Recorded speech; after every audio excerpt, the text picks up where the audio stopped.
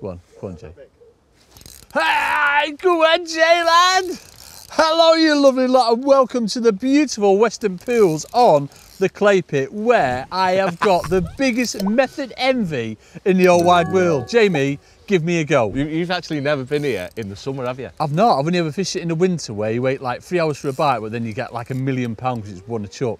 So, Jay lad, we're doing Pellet Waggler, one of my favourite methods in the whole wide world ever, Yeah, Mum. And you're on it. Yeah, what is going on? Well, I'm better You is the man. You are to be, you're better at everything. You're better at this, definitely, mate. But anyway, yes, we're going to talk about lots of wagglery things, aren't we? Yes. And we're going to do it a bit back to front. We're going to go straight in with the fishing element first, aren't we? Because we like catching fish. I know, we normally like to have a little bit of a chat, and I like to bore you all first, Kingfisher, but no. then, do you hear him? You what? It's Kingfisher then.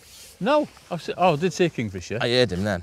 Yeah, no, we've got to be green woodpecker today. That's okay, green woodpecker's the one today. Anyway, yes, so we're going to talk about, look at him, beautiful one. We're going to talk about some wagglery fishing, aren't we? And the differences. It's mad how it's changed. I'm going to go into how it's changed over the years for me in the traditional way of like feeding, casting your bait into it, waiting 15 seconds, winding it back, repeating the process, and just using like one particular waggler. That's all I used to use. How it's changed now with all like your little babby ones, your water wagglers, your foam ones. It's nuts, mate. It's massive, isn't it? Using the right thing. That's why you're sat there. Of fishing, isn't it? And I'm sat here. It is, mate. It changes. But it has. It's been our very much obsession for quite a while, hasn't it? It's getting this right. When you get your head into something, it's like it's proper, isn't it? That's how it has to be. But yeah, so what we're going to talk about first, we're going to talk about feeding and the routine in it before we go into wagglers. Yes. Yeah. Because massive in it. And it's reading what they're doing as well, isn't it? So people don't do that. Yeah, that'll be I think that one might be. People don't do it enough, though, do they? Give me a go, Jamie. You've got to see. No, they don't read what what's they're going doing. on. Yeah, I think that's obviously fishing as a whole. You know, anglers make mistakes. Yeah. It's like you just had to have a little quiet word with me before, didn't you? Yeah, we just fixed Put me right. fishing. Fix me. Don't catch your fish. In one go. But yeah, it is. But no, it's like obviously you're feeding your bait and you can see them. They're there on your bait. Yeah. But so in it's that how respect, they're feeding on it, isn't it? How high they're feeding. Yeah. When you're getting bites. Yeah. When you're getting the vast majority of your bites, dictates your routine. Yeah. Doesn't it? Because most venues are the same. Yes, most venues, I'm going to say 90% of your bites come on splash. You having that? Yeah, definitely. Nearly everywhere. I don't think I've ever seen anywhere that it isn't. No. I can think of. Hayfield can be a bit different, but still there's a lot of splash. Where you potentially leave it a little bit longer, you know, sink the line and wait for the bite. But more often than not, it's that. It's not even a curve, it's an arc, isn't it? You're looking for that arc as that bait's falling through. Yes. And then I've seen you like giving it a little twitch. I never like giving it a twitch. But that's your second step. But the twitch is one of them that there's lots and lots of pellet wagglers videos been done. Yeah. And the twitch is all of them. People talk about it lifting your bait and falling in it again. It doesn't happen. You've seen what you've filmed it, haven't you? I've seen it underwater. Do you know what I mean? It moves, but it's all you're doing is just coming straight. So obviously that's your floats here, pellet settle. When you're moving your float, is it just literally just following it? Yeah. So it's It doesn't come up on this lovely flutter. It goes a little bit, but it's not what you're doing it for. It's that movement, isn't it? Yeah, it's moving a bit, but for me, it's timing. You're twitching it for two things: to straighten your line to keep it tight. I mean, because by then you've probably had 10, 15 seconds of cast. So you want to straighten that out? Yeah, let me chuck it in. This is new for me as well, Jay. I've got to touch on that rest. I've never used a rest. I've always got it like set, ready to go under my arm. Oh, that's me getting shouted at. Oh, I'm going to catch one on my flipping, yeah. I wanted to not catch one that cast. Take your bait out, you probably still catch I'm going to chuck it over there and show you what I'm on about. No, I'm not, because then Rich won't be able to see it. I'll just have to empty the peg. You're big for this now, aren't you? Resting, like, letting them up. But it's all about that twitchy thing. Yeah. Keeping it tight. The importance of being told by my little mate Matador's pain in the arse, messing me right up with me waggler fishing. Yeah. In fact, no, do you know what I'm going to break it down to?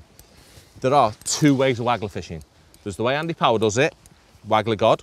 What, like mugging wise, you mean? Delicate, sexy. Yeah. Not often in your feed where you're holding your rod and you're fishing light, sexy baits. Do you know what I mean? I'm not saying he's the best at that. Yeah. And then there's the way Will does it, which is very tight liney, hooking themselves. Heavy floats. In your feed. And it's working out what's right. I mean, they're both a joke in the right situation. I mean, obviously in a venue like this where you could, you can do both because the fish are up in the water, you can fish them for sight, but also they come into your baits. Yeah, I'm not going to feed this cast, let me try and get it in so I can talk about this twitchy thing. So we're back on that. So I'm going to try and move my float just so one doesn't have it. Right, so you have your first cast. Yeah. I've tried to move that so it looked crap. But anyway, your rig's in, you've had your first bit. The first thing I'm going to say that I hate people doing is chucking in and picking the catapult up. Yeah, leave it, yeah? The worst thing you can do is grab that catty straight away because of that 90%. Yeah. Yeah, 90% of your bites come, as soon as it goes in, that's when you get a bite. On Just that plot, watch your float then instead of do something else. Yeah. Yeah, that next bit where the twitch comes in, for me, all it's about is timing. I want to do the twitch so I can feed. Do you know what I mean? So I'm fishing while I'm still feeding. So what are you doing? You're putting your rod down, then my line first, because see, I've got a bow. Now I've got a little bow, so I just want to flick my line. Yeah, just tighten it up. I've left that a bit too long. Then let me do it again. Because I'd left my line, it sunk a little bit. So you're twitching it first to straighten your line, and then you're feeding, and then you're leaving it a few more seconds. Is that what you're doing? Literally, as my pellets land. So let that land, please don't eat it, please don't eat it. Right, so now I'm going to like fix my line, so see I'll straighten it. Yeah. And I've got a lovely straight line all the way then to my float. Yeah. I mean, then I've got time to feed. So that's when feed goes on top. Yeah. As that feed lands, I'm in. But I've been fishing for 5, 6 seconds as I've fed. My feed's in, I've still got my mark because I can see when my bait's gone in, I'm chucking right on top of it. Yeah, yeah. I mean, my pellets are going in less than 10 seconds after them pellets have landed. So my next lot's going in. 2 more pellets landed, isn't it? You know, obviously that double feed where the fish are getting used to, that's that double pellet landing, isn't it? Yeah, this is going nice now. I've not had a bite, I can show you exactly what I'm on about, so I'm nice and quick. So straight my line. Yeah, all looks lovely. If I get a bite, it'll pull it, so I'm not going to watch my rod too much. Yeah. Again, that's Will's type of waggler fishing. Feed me bait. While that's in the air, I'm cranking. Yeah. Yeah, nice and fast to get it back. See, they're on top of me bait. Yeah, yeah. And this time, Jay lad, this time. But it's such an effective, quick way of fishing in it when it's like this. So on me bait, keep watching. So if one hasn't had it, it doesn't matter because I'm going to be back in that peg in like 10 seconds time, dead quick. So you're only going to catch this at 10% on the twitch. Yeah. But it ain't lasting. It's not like I'm wasting time twitching because I'm feeding while I'm doing it. It's probably the same. That's what it is for me. Same amount of time scale that I used to fish pellet waggler was feed, cast into it, 15, 20 seconds, wind back, repeat the process. Crank it back. But it's all but what would you have done then, old school? Would you have fed then cast? Yes, 100%. What, fed without fishing? Yeah, so I'd have flicked out in front of me, so I'm ready for that cast. Would you? Fed, come straight back, cast straight into it. And cast on top of it? That's how I've always fished a pellet waggler. Yeah. Always. So for me, that'll come into it later on when I've got to trick them. I mean, at first, I want them to get them in me peg, feeding on my routine. Yeah. And then you start messing about with them because they do get used to it, definitely, once you've caught a few. And then you've got to like mix it about and feed it at different times, but never now. Oh. Never as soon as that waggler's landed. No. No, because you go to like pick your catapult, you get a bite, fishing, you miss it, yeah. don't you? You just end up missing it because it's not tight. So Jay, obviously, you know, we've talked about this loads and loads, haven't we? Feathering and making sure you're getting that double plop and keeping that pellet straight after your float. It's looking after you're rigging it like that. That's do a bad cast, do a bad cast so Rich can get it in. Don't feather it. Where am I landing? Go on. Don't feather it. Don't feather it too early. So I'm going to stop it there and that went too bad. That's better than what I cast, Jay. No, do a bad cast. It's hard. I know what you mean. You're trying to make you... Just don't feather it. Just like, let it go in. Yeah, but it'll still do it. Go on, don't feather. Don't feather. Like leave it. That's it. So it's obviously messy. See how long it takes that float to come up. That's one. I'm with you. I thought you've not got a tight line. You've got a big bony line because you've not touched the line. Yeah. That's the other. Yeah. It's so important. It's straightening your rig, innit? It's so your rig lands. Yeah. Like that, innit? Yeah. So by both to keep it out of a tangle, but for me, it's to keep that tight. Because if that lands there, look at all that slack. So if fish is taking that, and nothing's. You never know. It's got to be like that, hasn't it, for you to see one. 100%. And the other thing as well, obviously you saw the bow you had in your line then, we've got a slight breeze. Yeah. But by keeping that line tight, it's straightening it from your rod tip to your float. Look at that. Jamie, that is beautiful. Did you like Deserves a fish, that Jay lad. Maybe. I He's didn't thinking like about it, isn't he? But so obviously the wind's pretty nice. In what situation would you go to like potentially heavier floats or different? Oh, go on. Is he foul hooked? No, he's large. You don't foul. Oh, do apologise. Sorry. Andrew Theodore, come on, mate. sorry. Right, that's off. Do apologise, CEO. Please don't dock me wages this month, Richard. Sorry. Go ahead, Jay lad. Right, yes. So talk me through why you're not feeding when you're playing one. Because what's the point? What's funny about? If I proper felt that I'm going to lose my fish to someone else. I think that's more so match conditions, Jay, when there's people around you. You having that? Maybe, yeah. Keep a little I might feed as soon as I've landed it, but I don't feed now. In here is a bit dodgy as well because there's an odd random snag and they pull very, very hard. Again, it's like, it's mad though. Are you saying everything evolves, doesn't it? And it evolves for a reason. It is. Don't get me wrong, as soon as I land it, if I've took a while to play it, because this is a bit bigger one, Then I'm going to feed as soon as I've landed it. Oh, he is large. Where's me unhooking, Matt? I want a picture with this one, Richard.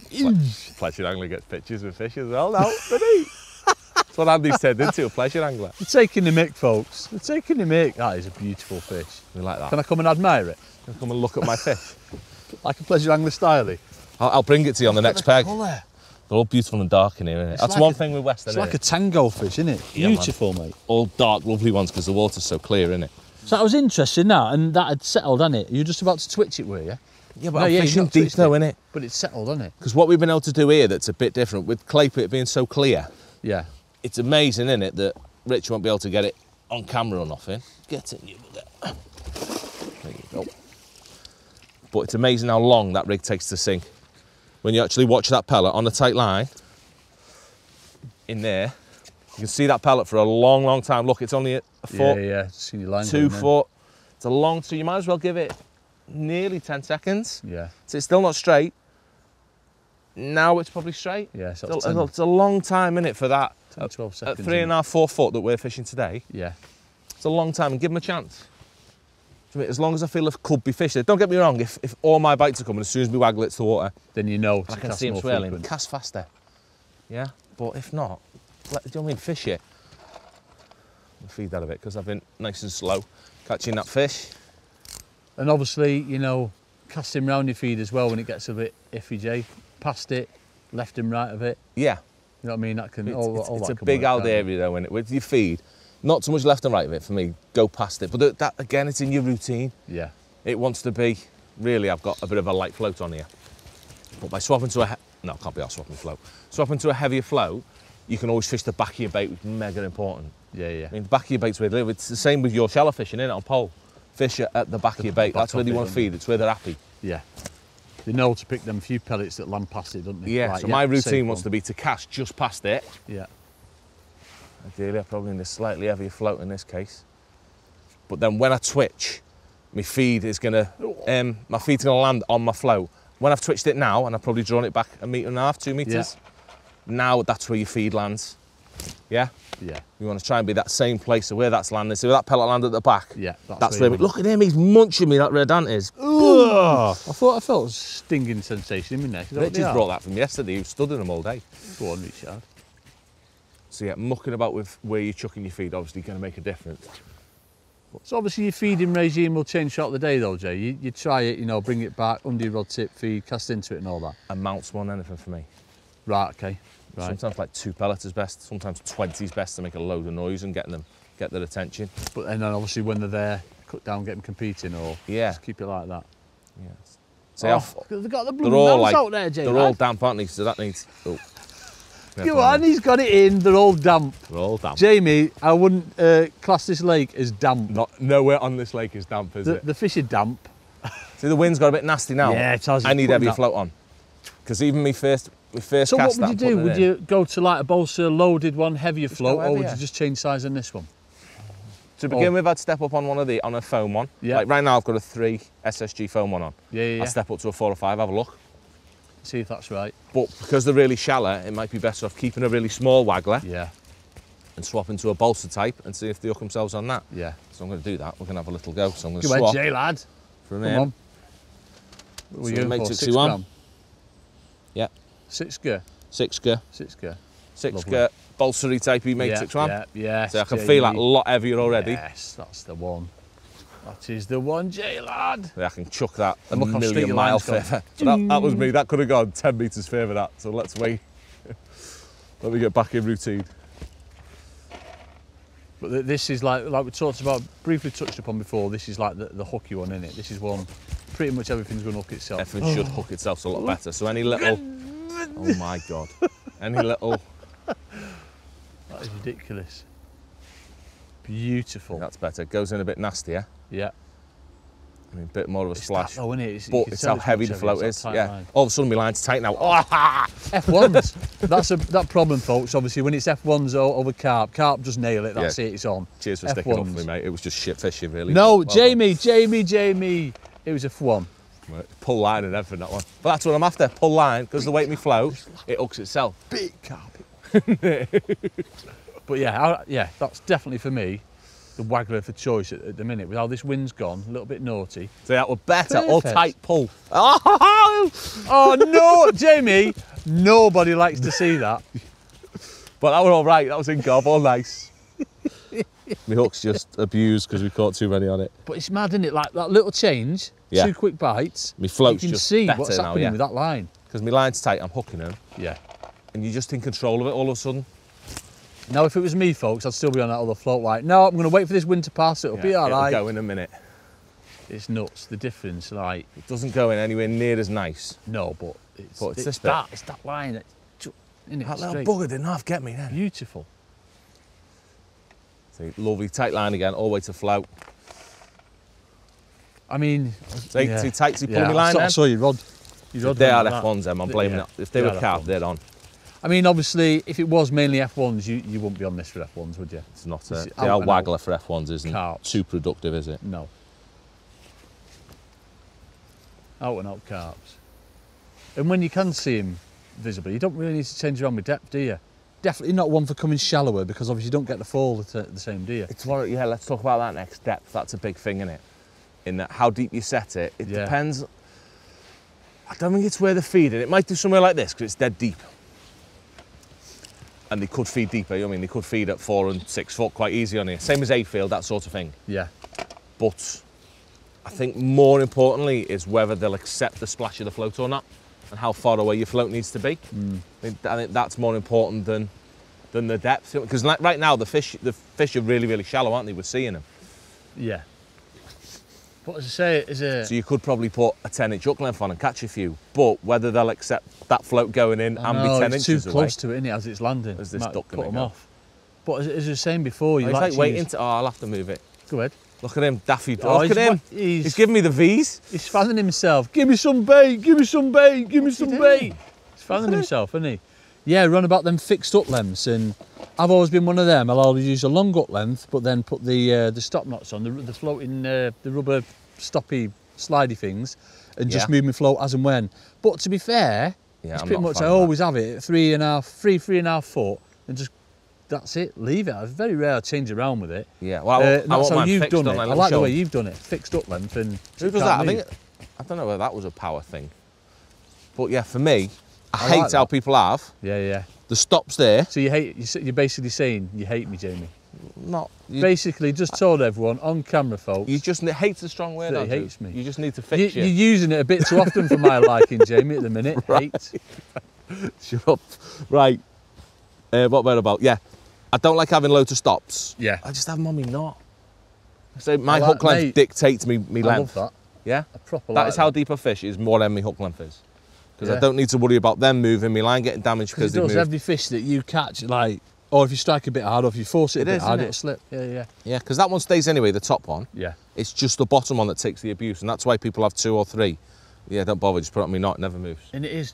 This is how deep it is. You don't fish deeper or shallower than that, it is. Nah, well, all my hook clamps are big anyway, do you know what I mean? I have all my spools, and they're all like 6 foot hook clamps on, and I ain't ever fishing deeper than 6 foot. I'm going to do that all the time, me. You can do that? Literally, all my hook lengths are going to be 3.5 foot long. Yeah, but you've got to tie the hook lengths, that's the hard bit. Oh, no, Rest of them are getting a phone call, make them pre-tied hook lengths a bit longer, yours? 6 foot, I'm just going to have yours and trim them down. See the massive big... Because they're F1s, this Waggler's nasty now. Do you not think it aids you hitting them more, though? See, it's going in, just too nasty. So what I'm going to swap back to me. Ooh. Give me one feed, and I'm going to swap back to me. It was nuts, like when it was F1s and the odd carp back in the day, heavy float like you've got on now, and just winding back. What? Move it as you go, like keep literally just trolling it like that, just winding back. Yeah, like man. We used to do that at Barston, like pull it through your bait. That you did. Right, let me swap this to a heavier foam waggler this time. All right, okay, go ahead. You wouldn't think a waggler would make a difference, but it's a joke. Yeah. Heavier foam one, imp. And obviously you've got the little babby ones, the little babby foam ones. They're solely for or what if it was like flat calm, like wind perfect. They'd be for me. They're all me mugging wagglers. So like, can you get these on Erie Shard? There's some like he's never 14 metres. I can't expect him to get them when you can see quick. Fish like that. Richard can get them on. Should we try and get one? He's a big in him. Oh, he's gone for it. He's gone for it. No, he didn't like it. But see, that's the splash, innit? Yeah. Don't like the splash. Yeah. Right, let's go back in on this one. So this is a heavier fingy waggler now. It's a 2-tone float. Slightly more buoyant. but a heavier foam waggler. Yeah. Yeah, because my other one was a little bit light. Again, I can hit that spot a bit better with that one. See how much better it goes in? Yeah, beautiful. That top of the float didn't even get wet. And it's just like, it ain't got damp that, has it, Jay? It ain't even got damp. Boom, straight. It ain't got damp, lad. It's not even gone under water, that one, is it? Just straight up. Pull in a bit, though.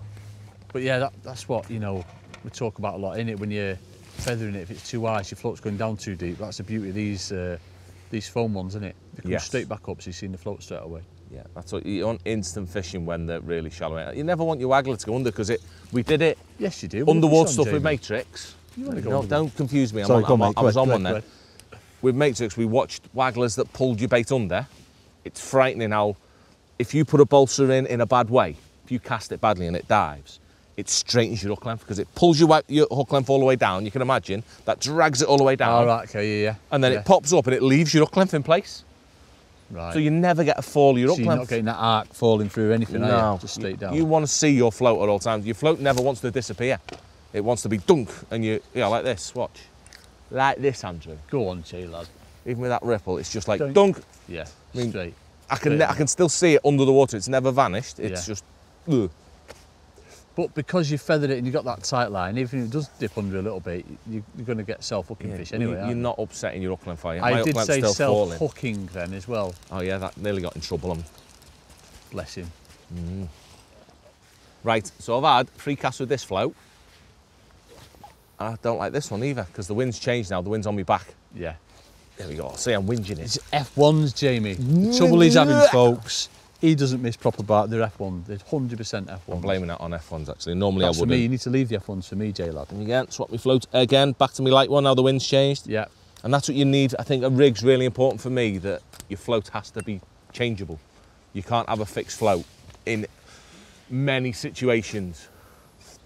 Yeah? I mean, it just goes in. Look how nice that one's better. As long as I can keep that tight line, I'm happy. That is my float today. Yeah. Definitely, because they're so high, they're not liking the splash. Yeah. Or they're not accepting the splash. Really, they're backing off it. They're very spooky. This is the float I want to. And see, it's nice now. As soon as I stop being able to keep that tight line, you think there's a few in the peg. This is ridiculous. But as soon as I can not make that tight line, that is the indicator to swap your float. Yeah, just as the same as shallow fishing, because it's ultimately what you're doing, isn't it? You are fishing shallow. So as soon as you can't maintain a tight line, you're going to miss bites. It's the way it is. This is lovely now that this wind's changed. As long as it stays on me back and not side on, beautiful. And it's getting into this rhythm. The rhythm, obviously we talk about rhythm all the time in fishing. It's so important with this, isn't it? Once you get into that smooth, nice, consistent rhythm, it just, everything else flows nice and natural after it, doesn't it? Yeah. You know what I mean? I think it's worth talking about as well with casting. I think that's what you've talked about, feathering and all that, which does it itself. But a little thing for me when casting with wagglers, you need to keep them as flat as possible. So you're punching it, aren't you? You can hear the whip on the rod. You're whacking it in it. You cast hard with a waggler. You don't lob it. You're pulling through. If you put it up in the air. Talk about the drop as well, Jay, because that's important. A lot of anglers, certainly when I'm coaching, they're winding the float right up to the rod tip, so it's like, you know, a foot, 2 foot. Yeah. So what's happening then? It's sort of like coming down from your rod tip. Didn't my pellet you watch how Jay's casting it. He's leaving a good sort of 4, 5, 6 foot drop. Yeah, 4 to 5 foot in it. So as he's whacking it out, the float's going up. Well, not so up, but just sort of like over his rod tip. So it's coming down nice and it's feathering. It helps keep it flat, doesn't it? Yeah, flat casting, that's massive. So it's not up and down. But it's that, it's not, you're not using really your right hand. It's that, watch him pull that left hand through. That's why he's getting that whip. So important that. Go on, Jay, you know the schnizzle, mate, don't you? I find that with all casting, that, innit? Yeah. It's very rarely a lob, is it? It's always a whack it to make things tight, and you're more accurate by doing that. Yeah. Not catching any now. Needs a little rest, doesn't it? That's been happening today. Very runny, hasn't it? So what would you do in this situation? Would you potentially go change deeper? My routine. Or change what, like feed now, cast into it? Yeah, I'm just going to sit here a minute. I'm just going to feed 3 times and Power's fish. massive for this, isn't he? Just leave it for a minute, let them regroup. Yeah. Yeah, but it's frustrating because you know they're there. Without a waggler in my peg, let's just tease them for a minute. How often is it as well, folks, when you've got like a 6 metre line in and you're feeding that line, you get one there? Catch one there. I love that. Little sneaky one. Love that. So I can see a ghosty in my peg then. Right, let's see if I get a bite. So I fed it a bit. And I'll tease him because he thought there wasn't getting fish for a sec. 2 pellets landed in it. That is beautiful, Jay. Making that really Proper nice, deserves doesn't one, it? that. Like, proper deserves one. I thought it deserved one. Your line's still perfect, mate. Come on. Oh, Jay, right at the bottom of that 4, wasn't it? That was done, but a bit longer, wasn't it? That was Yeah. probably right at the end. Yeah. The same again, 2 feet. So it's not efficient doing this. Obviously, I'm not fishing. But it's the trick of biting. As long as they're £10 a piece, I'm not bothered. No. Yeah, but the routine's got them there. The constant feeding. It's getting confident, isn't it? Now I'm going to try and tease them a bit. No, tell you what they are doing, Anno, as well, that we need to talk about that definitely happens. I'm set at what, 4 foot now? Yeah. I don't know if Rich, if I put that right in camera, so forget about me float for a minute. I don't know if Rich will be able to see it or whether it show up on camera, but 100% I know them F1s will be coming up now eating it. They will, yeah, I can see a dark shape then. Definitely they come up and have a go at them pellets. With mine being 4 foot deep. Even though it's like you're on that tight line? Yeah, it's not tight enough. It's F1s, they're horrible. Yeah, they will have that pellet in the mouth, spat out, and I will not see a bite. It'll happen. I don't even want to know how much because it'll wreck me life. Every go in, you reckon? I don't know about every go in, but it'll happen a lot, and I know they'll look at it because I've been on here in Fish Show this year, and I was mugging them, and I was watching these fish come up, eat me bait. You said about that, mate. Yeah. Oh, they're horrible. But there's no way of fixing it. Do you know what I mean? I could put a little diddy hook length on now, and I'll probably nail one dead quick. What about start winding back as soon as you cast it in? Is that possibly like to keep it a bit tighter? Yeah, that's what. But I don't want to move me bait as well. Like give it a little bit of that. You mean? Just wind slow. That's what we used to do with the ids. No, these ain't playing. I'm not liking that. These are too clever for that these days. That's back in the day when they were stupid. Yeah, it's not liking a wind hand. Go on. Doing. No, I'm not liking that. That's the ultimate foul looking rig. That's what you've got me doing there, isn't it? When I have a go, folks, get ready. Brutal you are. Brutal. Heavy float though. Which go with heavy float that. Yes. But yeah, no, you can see him coming in, just changing that routine, getting him confident. So that'd be your next step then, going shallower. So I'd changing up length. I'd normally have another rod half the size of hook length. So one of like 2.5 foot or something like that. Yeah. Yeah, let's see. That's what I have other rods set up for, not for different wagglers. So we can catch them. Just for different depths. Just so everything's fixed. Yeah. Well, it's not fixed, but it is. It's dictated to the hook length. Yeah. I don't like doing this, but it's got to be done. No, you do. You liar. It's your favourite sting in the world. He ain't even gonna look at it. They just went, listen, mate. They're big fish. We ain't getting trio caught in that there. way. Oh. Oh, he moved. What about, okay, I'm going to say having a cast with no feed? Maybe, but today, no, I'm not having it. Because they're coming into the feed because too they're much, eating in it. If I keep casting, they're not. No. They've almost got to be tricked. We've seems to have got to wait for a group here, haven't we? Yeah. But when I get a group in my peg, you seem to have a little spurt of catching 2 or 3, which is that's dead standard. See how they're rising them? I hate fish. There's thousands of them here. Yeah, but the F1s though, Jamie. They ain't. Look, there's 3,000 carp a metre behind me float there. I'm going to chuck a big cast in. Boing. Go on. Go on.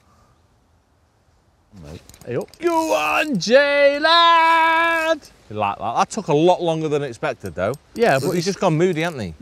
It has, and obviously it's worth talking about that in no conditions. When it's bright, you know what I mean, they can see everything. It's just literally just gone overcast. You nailed one. But I think changing the feeding regimes helped as well. Potentially it's gone and changing a little bit, but it's how waggler fishing is, isn't it? It's always spelly. Got to be on the... Do you know what I mean? If you were caught them all day, like witch spells? You'd have, yeah, just like that, abracadabra and all that. If you caught them all day, you'd catch £3 million. You would. It's one of them methods, you'd never catch an all day. You'd always, little spell early, another one in the middle, good spell late on. Is that the littlest carp in the clay pit? Little Bobby Common, little Bobby Popular. Go on the populars, isn't it? It is as well, little Bobby Carps. Oh. I think it's the right one to end it on as well, Jay. A lovely one to end it with, isn't it? Do you know what I mean? We're not gone too in depth, it's just a nice generic waggler fishing. Think about it a little bit more, use your floats, don't be afraid to change them. I love your disclosure. It's got a big hook, hasn't it? Nice, mate. Beautiful that, Jay. Right, it's your turn now, you're getting jiggy. I want to go. No, I want to go. Yeah, I've got a method, MVJ. No, you're getting jiggy, come on. Come on, give me a go.